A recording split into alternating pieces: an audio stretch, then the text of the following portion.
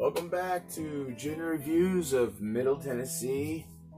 As always, I'm Joe, Chef Joe to some. We're going to do a little blue bastard over here. Look at this guy right here. Now this is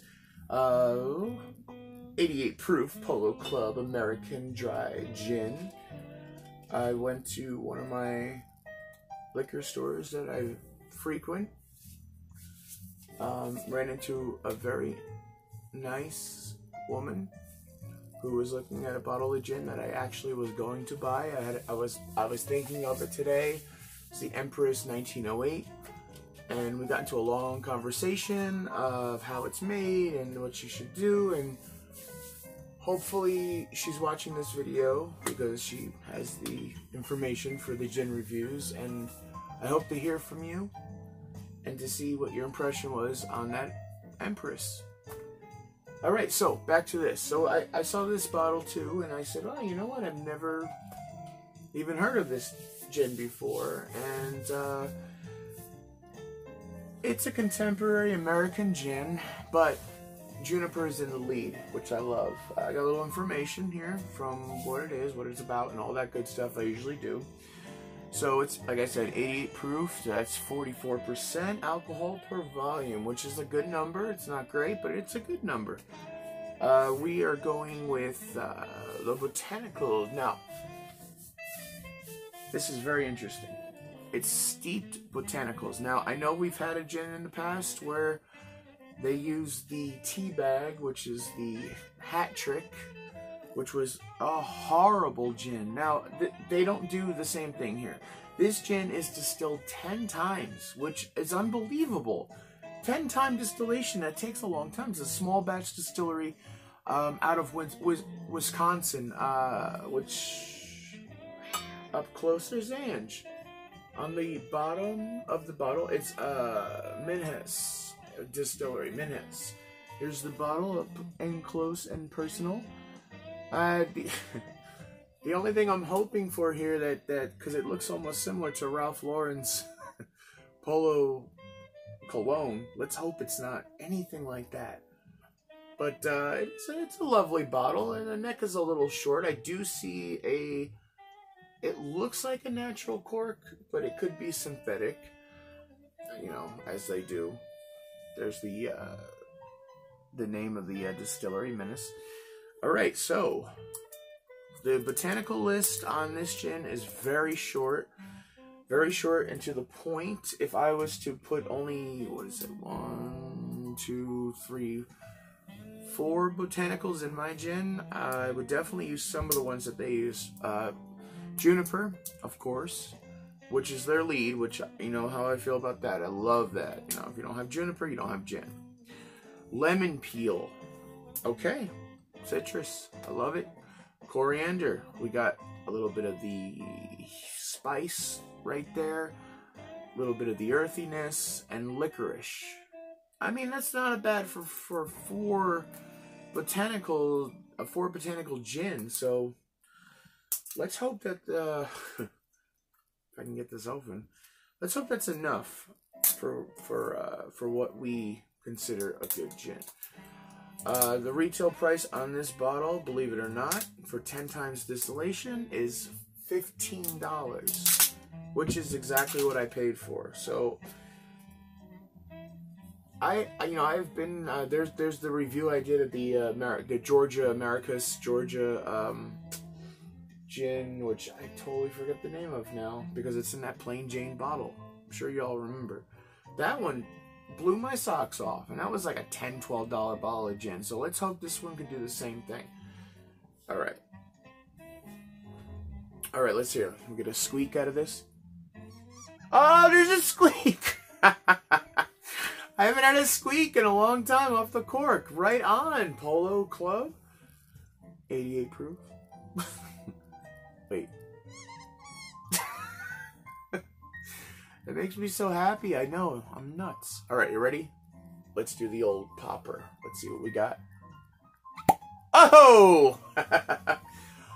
We have natural cork here. Natural cork. Rock on, you guys. you master distiller, whoever thought about putting this. Now, I gotta say, this is a very cheap cap. I mean, you can't have them all, I guess, right? But hey, a natural cork, rock on. I love that. It'll last forever.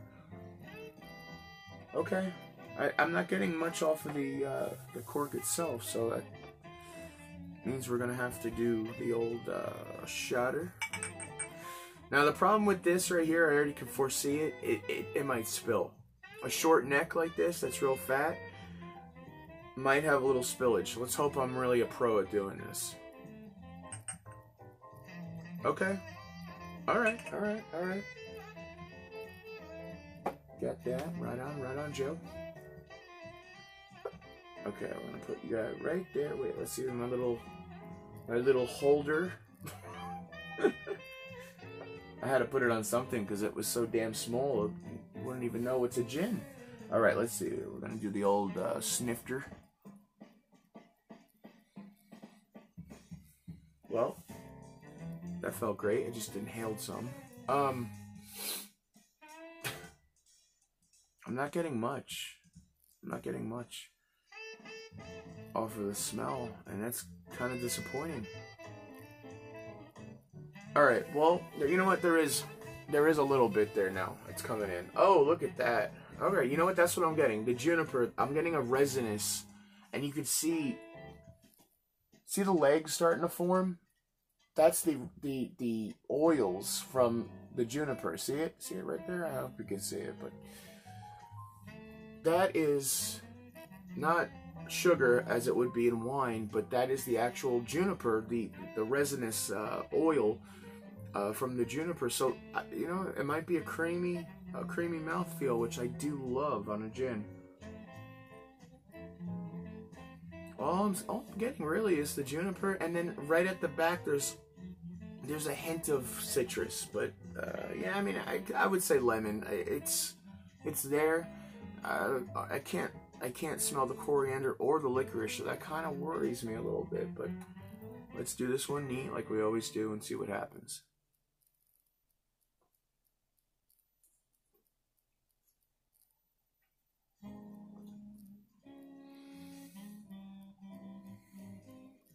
Oh yeah.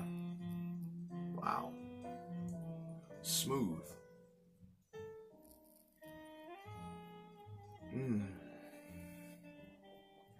The resinous-y, piney, almost like a spruce bough. Yeah.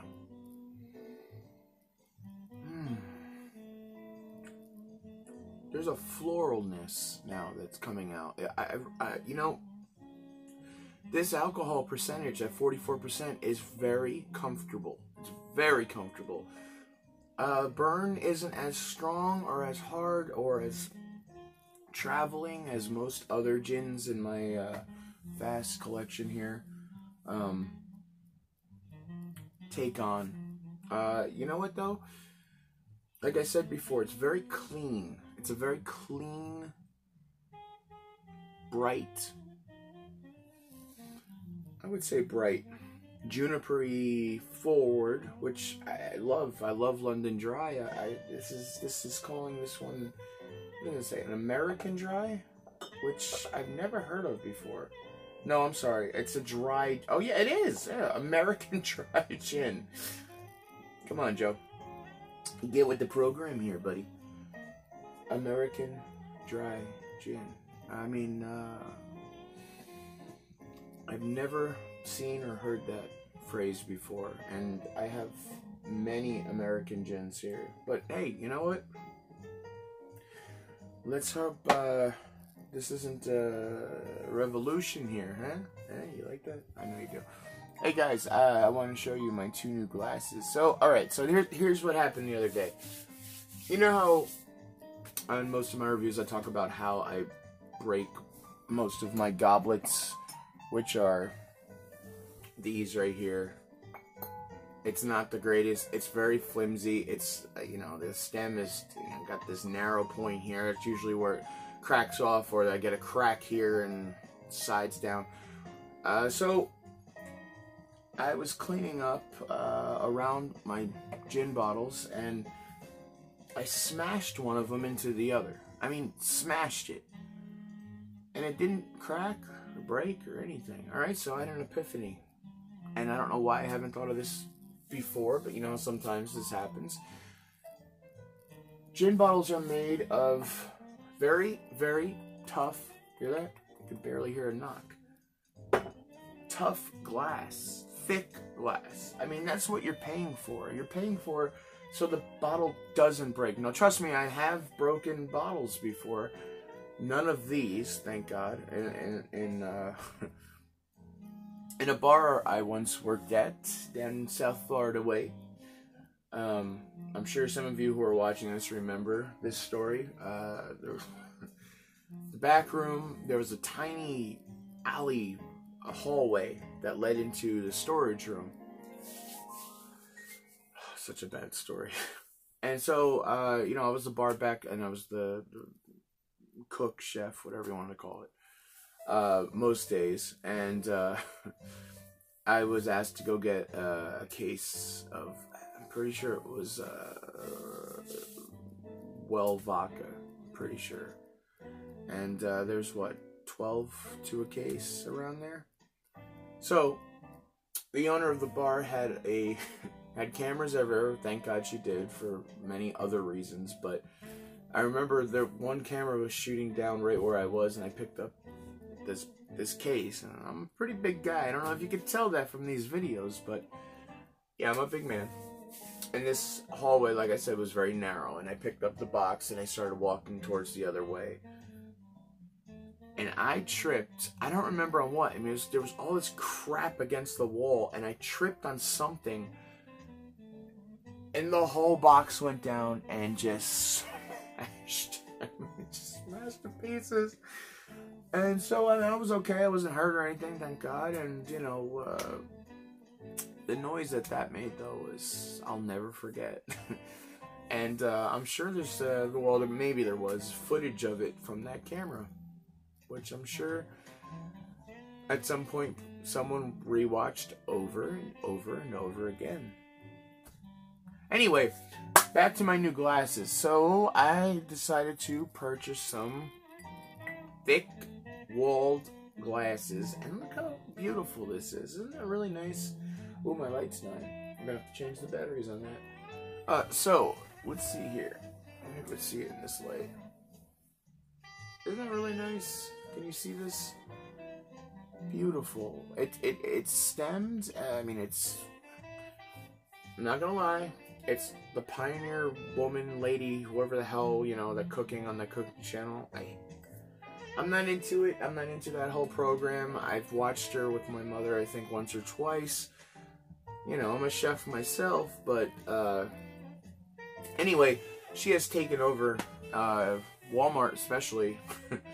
And but she makes some really nice heavy-duty glasses here. I got this one too, which is a turquoise. I thought, you know, what a beautiful set of these glasses here for gin, for any kind of drink. Actually, they're tumblers. This is a tumbler, right? And this is a stein in a way.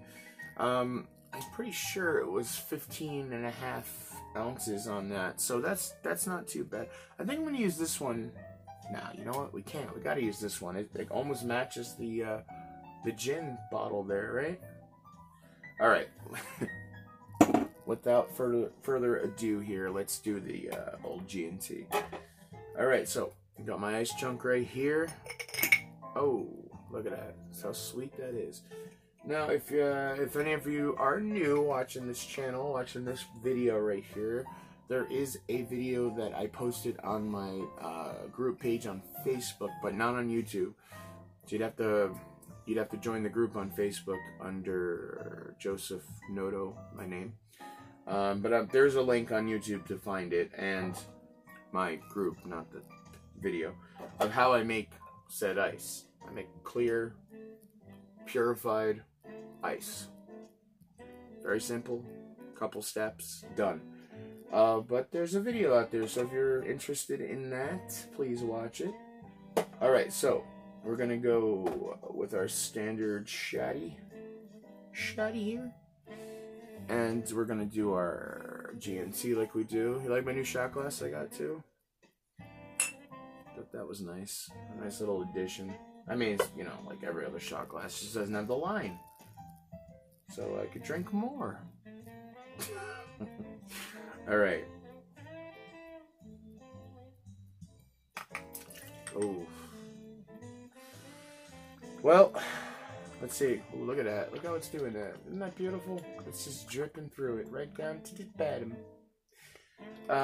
Yeah, so I just made a major mistake there.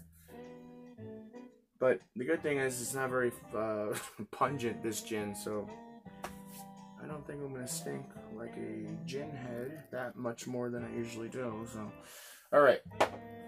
Well, there's no reason not to put the cork back on this, and let's do that because, yeah. Love it. Alright, let's hope the GNT lives up to what I've read online. So, Fever Tree, of course. So, tonight I have inhaled into my lungs this gin. First time doing that on the show. And I spilled a little bit, not too much, on my leg here, so.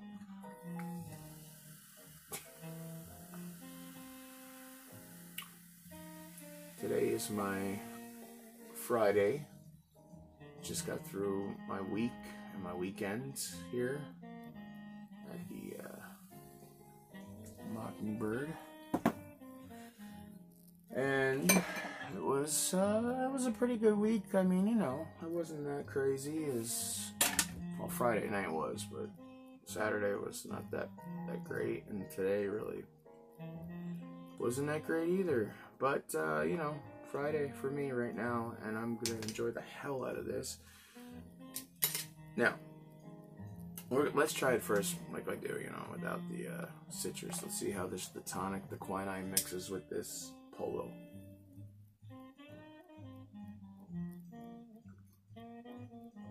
Wow. Well, this amplifies the botanicals now, which I love the way that tonic does. It's not very overpowering the tonic itself, which is nice. The juniper shines right through this, but I am definitely picking up citrus notes. I'm picking up the lemon. I am getting the licorice on the back end of the tongue, and there is the coriander, the spice aspect. Very small amount though. It's not very, very strong. You know, I would recommend this gin to someone out there, and I've said this before, that says, I hate gin. Okay, I know. You hate gin. Why? Why do you hate gin? Because the first gin you had was in your father's or mother's liquor cabinet, and it was Burnett's or Gordon's or some schlock gin that was on the bottom shelf, and your father or your mother or your grandfather, whoever, bought a cheap bottle of gin and had it in that shelf since 1952. That's why you don't like gin. That is not gin, okay? That's turpentine. That's floor cleaner. That's Polo, okay? That's cologne right there. You don't want to drink that shit. I'm telling you right now, I know from experience, much experience. You don't want cheap gin. Now, that being said, this is a cheap gin. And this is a very good gin to start with. If you have had an issue with gin in the past because you don't like the piney taste, which I hate hearing that, but I understand it's not everyone's preference, and you know, that's why the gin shelf has only like 5 or 6 gins and the whiskey shelf has the whole store, and I understand that. But again, if you can find this gin on the bottom shelf, because that's where it'll be, it is a very, very inexpensive gin. 15 bucks, like I said before, is not a bad $15 gin right here to throw at, and you will experience juniper. You will experience a 44%, where you can see my face is getting redder by the moment. It is not very strong, It's not going to knock you on your ass. It's going to, not get you smashed, and you'll end up waking up in the morning, lemon, and having, popcorn throughout the whole domicile where you live. It's another show, another story. Lime, got to do it. Tonight, you know what I thought? And it was like one of the first times I've had this thought in a very long time, but I have grapefruit. I'm just not going to do the grapefruit. I'm just going to do lime, lemon, and an orange. But I'm going to keep all the pieces of citrus in here because I think, because I was reading the botanicals and how there's not that many, I thought maybe the skins, the oils in the skins that I did pre-scrape with my fork side of my stir here, would bring out a little bit more of that lemon peel. That's the only citrus botanical. Also, I thought it would bring out a little bit more of the coriander and on the back end of the tongue, some more of that juniper. But I got a feeling it's going to be more juniper than the coriander since it's a very juniper-laden gin here. That's very good. That's very good. It's very, like I said before, it's very clean. Your palate, it doesn't have to be as refined as, say, mine. I don't like being too cocky or arrogant, but I think I do have a very good palate. I think it has come back since my divorce last year, which is awesome. I love that. A good thing came out of the divorce, right?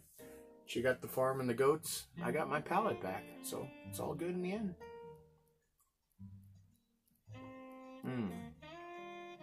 Yeah, this is awesome. Okay, like I was just saying before that tangent. This is a summer day. Again, West Palm Beach. No, that's not going away. West Palm's not the nicest beach. Let's go south today. Since we always go north to, Port St. Lucie and Jupiter or Juno Beach. Let's go south today. Today we're sitting down in Fort Lauderdale. The nice part of Fort Lauderdale, where the bars are, you got the shops and everything, and you have that beautiful, the wall next to the ocean, and it's not like a friggin' mile-and-a-half walk, it's right there. And you park your car, you get a little something to eat maybe, then you go, sit on the beach, you have your cooler with you, you have a couple of these already pre-planned. I could, look, I'm just relaxing right now thinking about that. Oh man, I wish I was there. Soon enough though, I'll be back and visiting family soon. I miss you guys down there, I really do.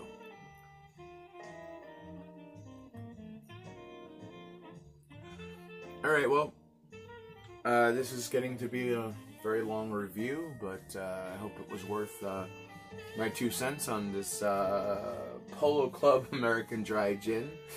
80 proof, or 88 proof, and 44%. Like I said, it was distilled 10 times, so it is a very clean gin.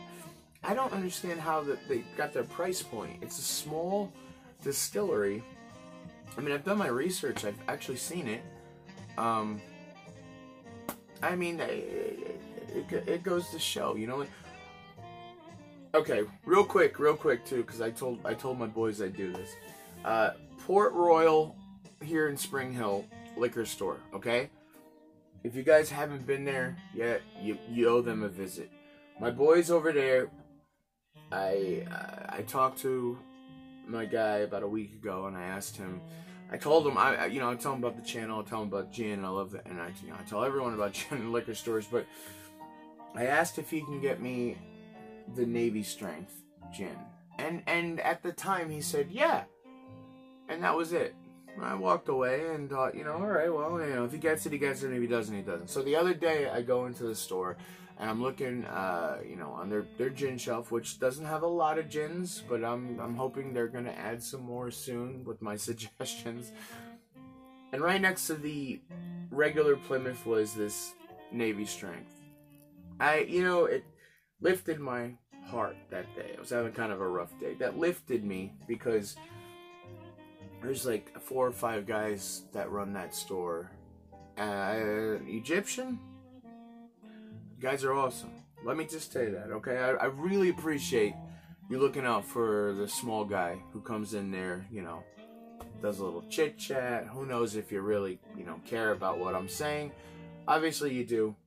And as I thank them for getting me the Navy Strength Plymouth, which is one of my favorite gins of all time, he said to me, "This is your liquor store." Very, very nice. Very cool.